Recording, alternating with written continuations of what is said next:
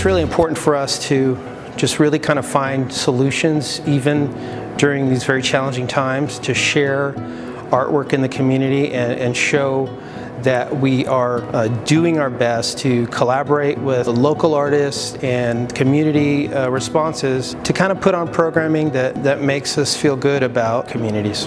One of the recent completed projects is the Corson Park Poolside Fantasy mural, which was painted by Sophia Mavrolas. That was also a project that had some community engagement, it had a contest, and we boiled it down to 4 finalists, and Sophia was selected as the winner of that contest. It's bringing a new perspective of bringing new life to your city, a breath of fresh air instead of just the stickler building, grass, street type of vibe. My main reason for her to be like a person of color was because I want people to see themselves, because there's a lot of people of color in the Antelope Valley. Representation is important to me, and I really wanted people to see themselves in her. They come to the pool to hang out, and that's all she's doing too.